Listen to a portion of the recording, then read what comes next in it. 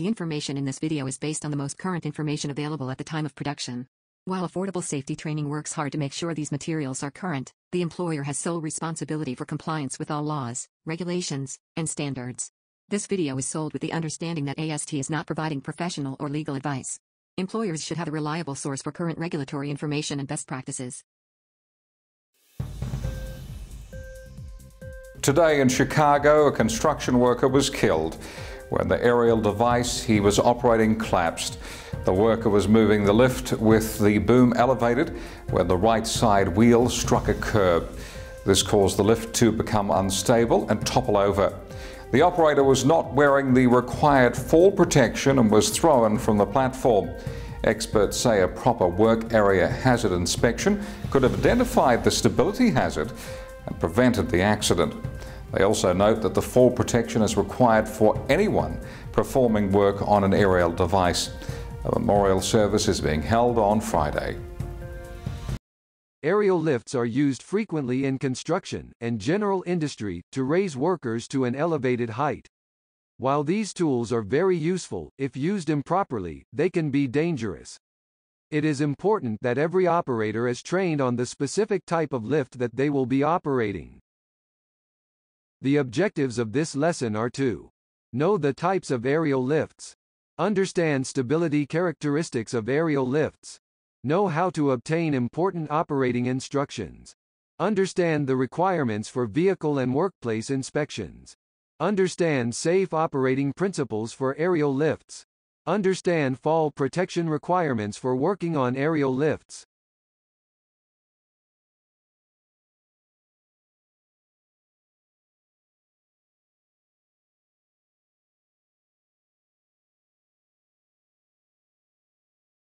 The American National Standards Institute classifies aerial lifts, or mobile elevated work platforms, into two groups. Group A consists of mobile work platforms that move vertically, but stay within the tipping lines of the machine. Scissor lifts are an example of Group A mobile work platforms. Group B consists of aerial lifts where the platform extends past the machine's chassis. A standard boom lift is an example of a Group B mobile elevated work platform. Each group is divided into three types. Type 1 mobile work platforms can only be driven in the stowed position. A vertical tower is an example of a Type 1 elevated work platform. Type 2 work platforms can be driven while elevated, but can only be controlled from the bottom operator panel. A mobile stock picker is an example of a Type 2 device. Type 3 mobile elevated work platforms can be driven while elevated, and are controlled from the work platform. An articulating boom lift is an example of a Type 3 mobile work platform.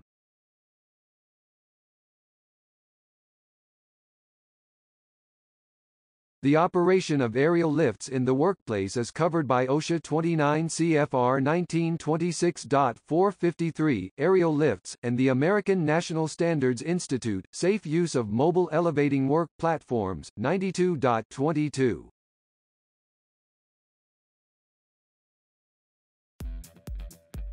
Mobile Elevated Work Platform Selection.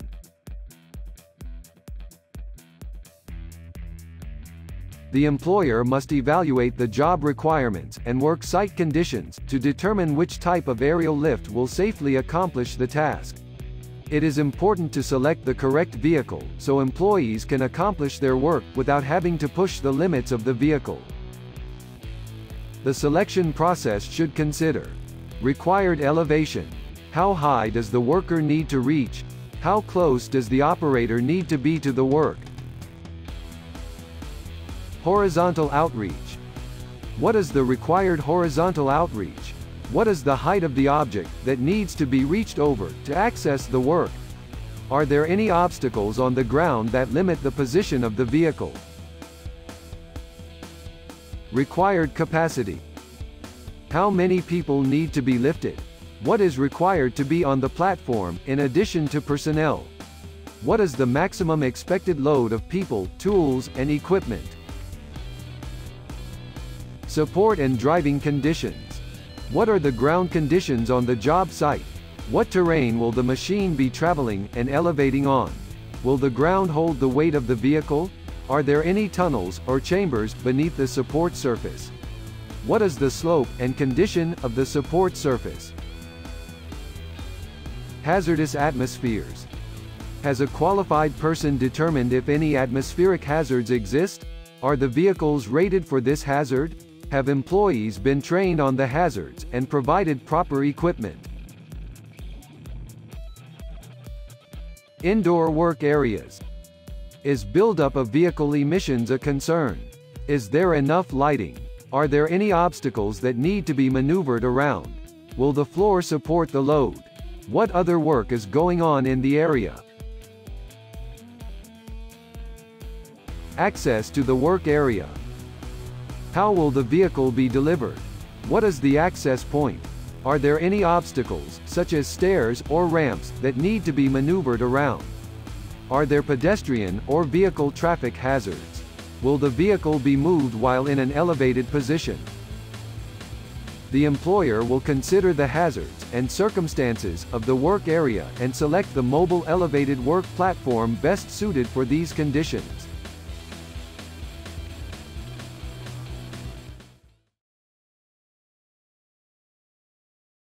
Aerial lifts may only be operated by trained and authorized employees.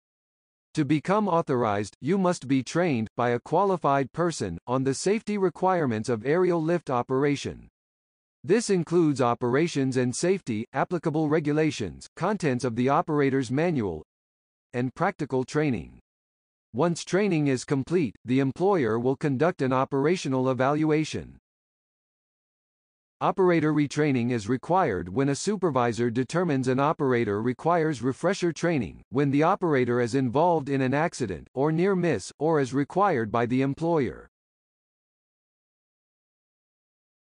Specific training requirements for aerial devices are listed in 29 CFR 1926.453 and ANSI 92.22.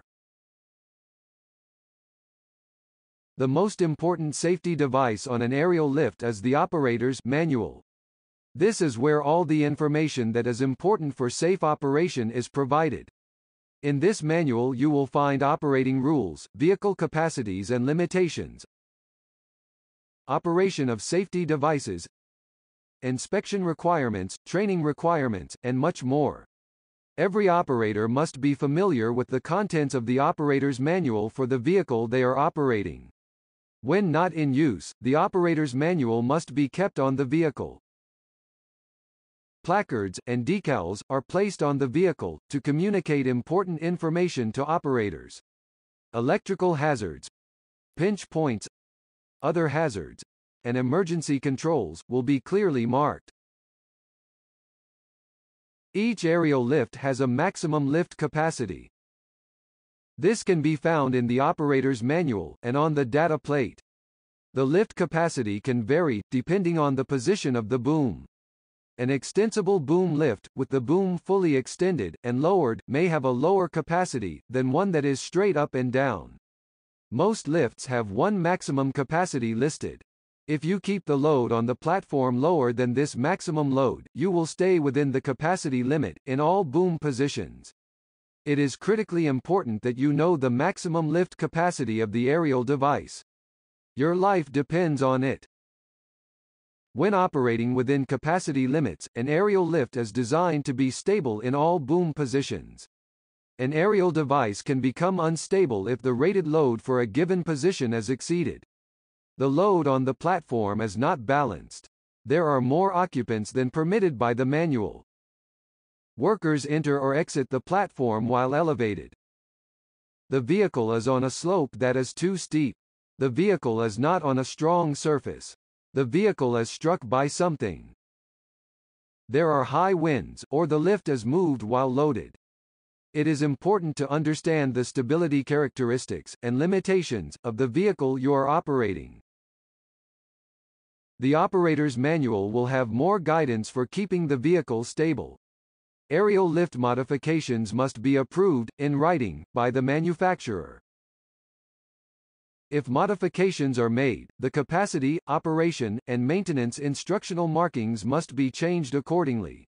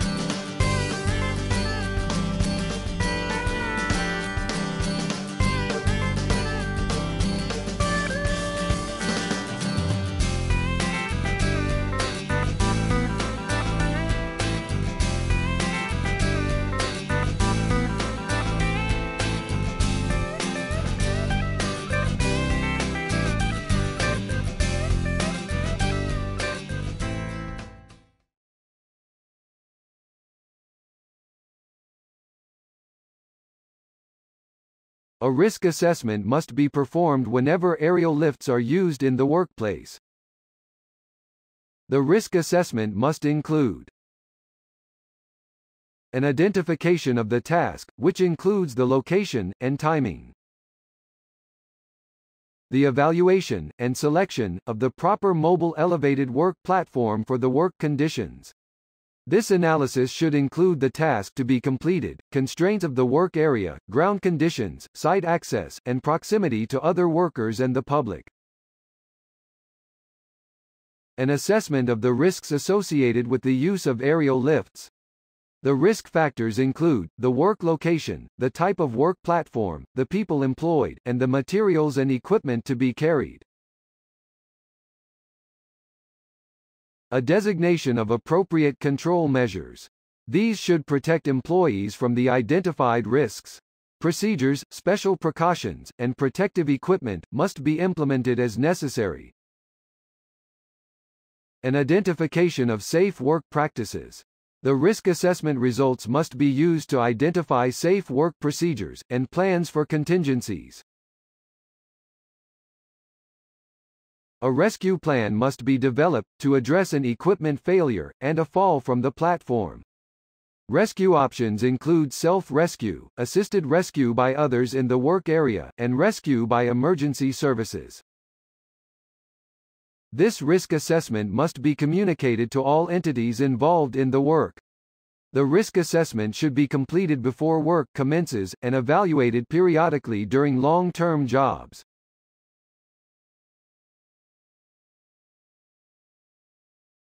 An aerial device must be inspected by a trained operator each day before the lift is used. Conduct a walk-around visual inspection to look for damaged components, cracks or corrosion, excessive wear, and any loose, deformed or missing bolts, pins, fasteners, locking devices or covers. Inspect the work platform, including the guardrail systems, floor, anchorage, and mounting. Check for basic cleanliness and any signs of damage. Check all controls and associated mechanisms for proper operation. This includes proper operation of interlocks, and the controls return to neutral when released, and are not sticking. Make sure control functions and operations are clearly marked. Check that the visual and audible safety devices are operating in accordance with the manual. Visually inspect fiberglass and insulating components for visible damage and contamination. Make sure that all the operational and instructional markings are present and readable. Check for validation that the vehicle annual inspection is current. Check hydraulic and pneumatic systems for observable deterioration and excessive leakage. Check the fluid systems levels. Pneumatic and hydraulic control systems operate under pressure. Leaks in these systems can cause injury to employees, expose them to hazardous chemicals, and create a slippery and unsafe work area. Check the electrical systems for damage, signs of excessive deterioration, dirt, and moisture accumulation. Check the tires for proper inflation, if required. Inspect the wheels and wheel fasteners. Perform an operational test. Set up the aerial device for operation, including the stabilizers. Cycle each aerial device boom function through its complete range of motion. Check the functionality of emergency controls. Check the brake for proper operation and performance. The owner's manual will have additional inspection items that are specific to the vehicle. Be sure to include these items on the inspection. If the aerial device does not pass inspection, remove it from service, and notify a supervisor. All unsafe items must be replaced, or repaired, before the device is placed back in service. It is important to inspect the work area before using an aerial device. Most accidents that occur are a result of a hazard that could have been identified if the area had been thoroughly inspected. Make sure the ground is strong enough to support the vehicle. Soft dirt or other surfaces may not be able to support the weight and may cause the vehicle to tip. Walk the work area and make sure there are no ditches, excavations, holes, or similar hazards. Check for excessive slopes or drop-offs that may cause the vehicle to become unstable. Check the area for loose debris, materials, or equipment. Verify that there is enough space between the aerial device and obstructions around it. Be especially careful to check for electrical hazards, such as overhead power lines. Current and forecasted weather conditions must be appropriate for the work being done. Make sure that there are no unauthorized persons in the work area. The work area must be clear of road, worksite, and pedestrian traffic. Make sure that there are no underground chambers beneath the work area. Tunnels, underground utilities, and sewers may cause the ground above to collapse under a heavy load. The work area must be free from other hazards, such as dangerous atmospheres or falling objects. Hazardous locations, with flammable or explosive atmospheres, require specially rated aerial lifts. In addition, employees need work procedures, personal protective equipment, and training. Do not enter hazardous locations unless you have been trained and authorized by the employer. Inspecting the work area is the responsibility of every operator. This can save not only your life, but the lives of your coworkers. Don't assume everything is safe. Take a walk around and verify it yourself.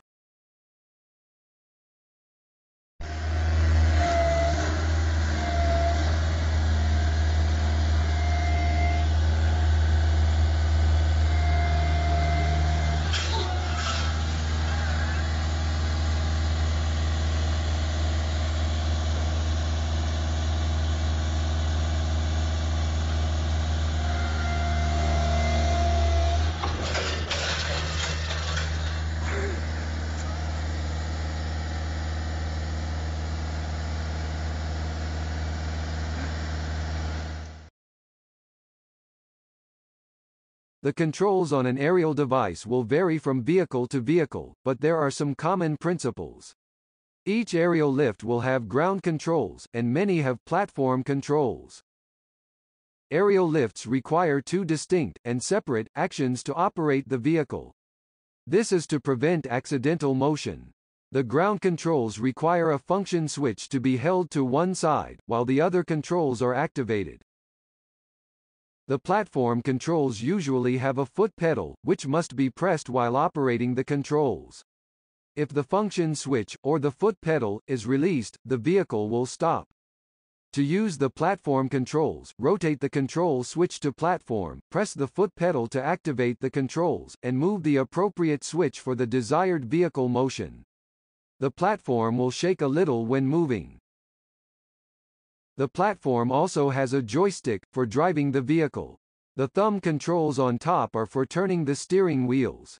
Press the stick forward to go forward, and pull the stick back for reverse. Most vehicles will require the platform arm to be aligned with the steering wheels in front, before it will allow the vehicle to drive. The creep wheel controls how fast the aerial lift mechanisms move. The lower the number, the slower the movement. Lower the creep setting when you approach a building, or obstacle, to prevent accidental contact. The crush bar is an emergency device that stops the vehicle when it senses pressure. This is designed to prevent an operator from getting crushed between the platform and a building. It can be triggered by simply leaning against it. Press the reset button to restart the vehicle. Pressing the emergency stop will stop the vehicle. There is an e-stop on both control boards. If for any reason you feel unsafe, just press the e-stop, and notify a supervisor. If you find the vehicle controls unresponsive, check the e-stop on the platform and ground controller. It is likely one of them have been pressed. Electrocution is a common cause of aerial lift operator fatalities. Operators must take care to identify, and avoid, sources of electricity. Operators must maintain a distance of at least 10 feet from any live source of electricity up to 50,000 volts. For every additional 10,000 volts, add an extra 4 inches of minimum clearance. The aerial device will be clearly marked with minimum safe clearance distances. Qualified electrical workers may perform specialized work. Their minimum clearance distances may be lower. Qualified electrical workers must select appropriately rated aerial devices, and comply with additional regulations and requirements for their trade.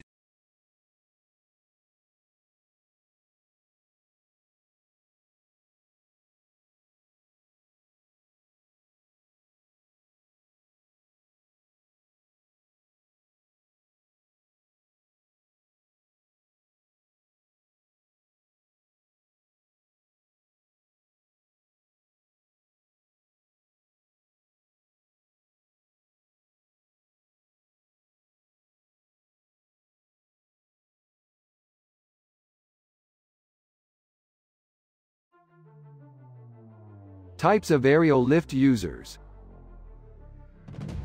Occupants work on aerial lift platforms, but do not operate the vehicle. Occupants must be trained how to work safely on the platform, and how to operate the vehicle in an emergency. An operator is a person who is qualified to control the movement of a mobile elevated work platform. Operators must be trained on inspection, application, use, maintenance, and operation of the aerial lift. A supervisor monitors operator performance and supervises the work. Supervisors must be trained on work platform selection, rules and regulations, hazards and protection methods, and the importance of having the operator's manual on the vehicle.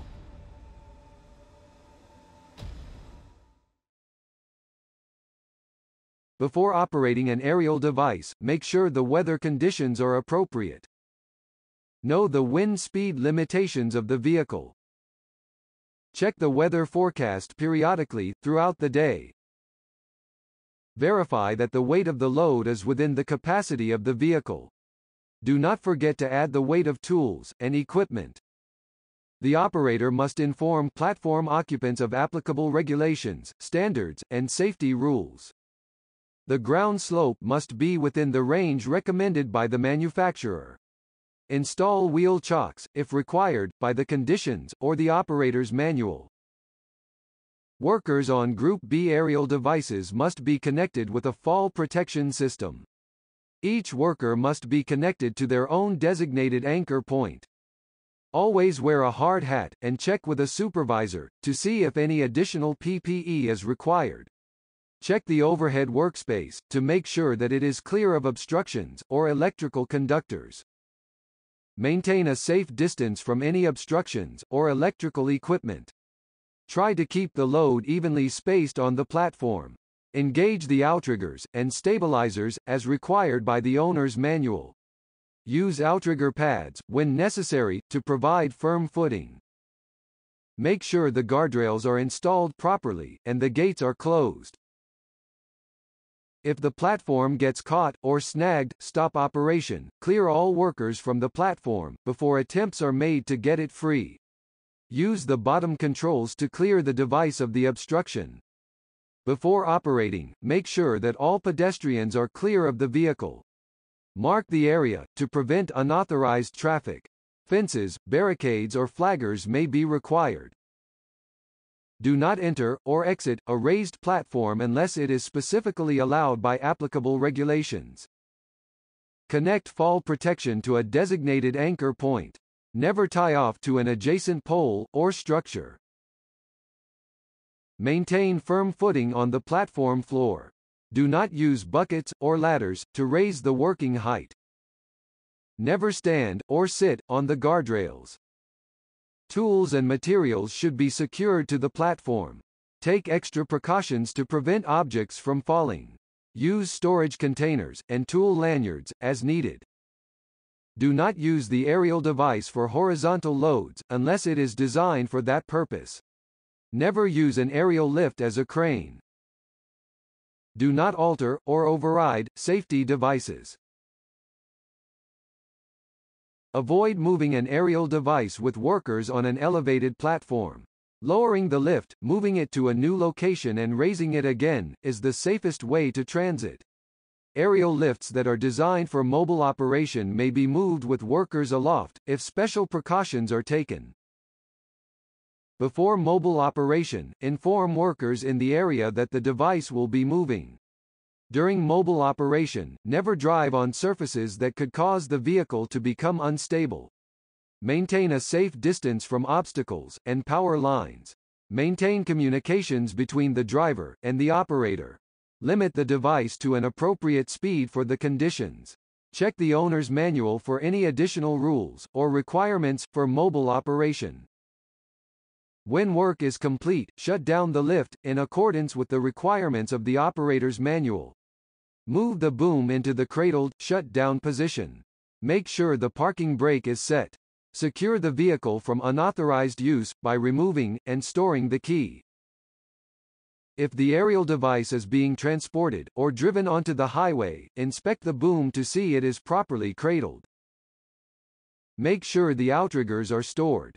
Use the locking device to secure the boom in the transport position.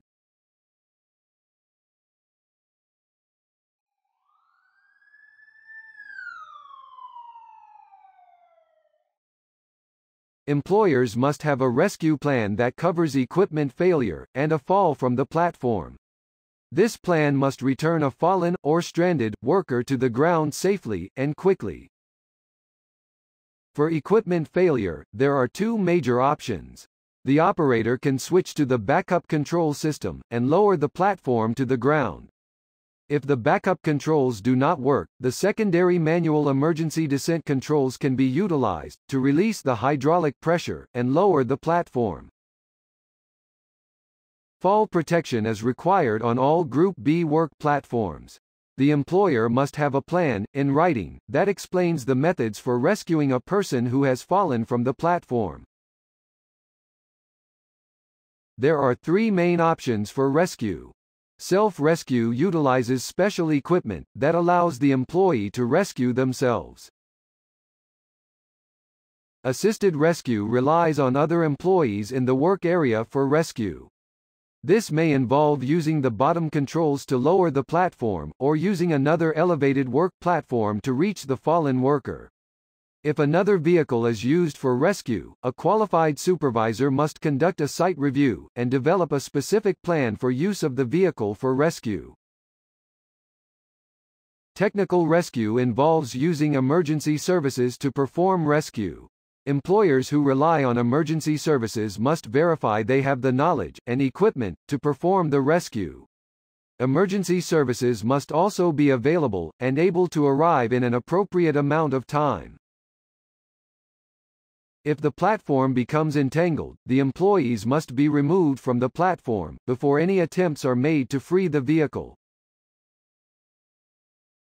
Vehicles that have tipped must be stabilized and secured before rescue is attempted.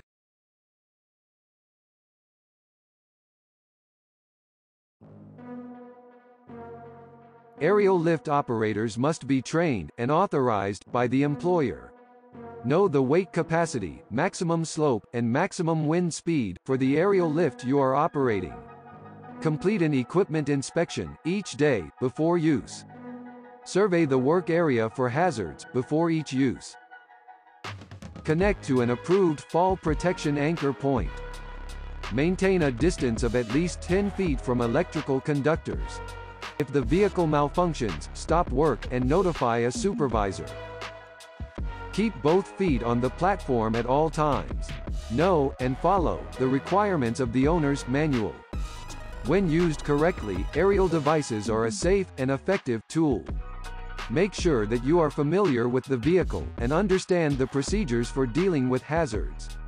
It's your life, protect it. If for any reason you are concerned for your safety, stop work and notify your supervisor.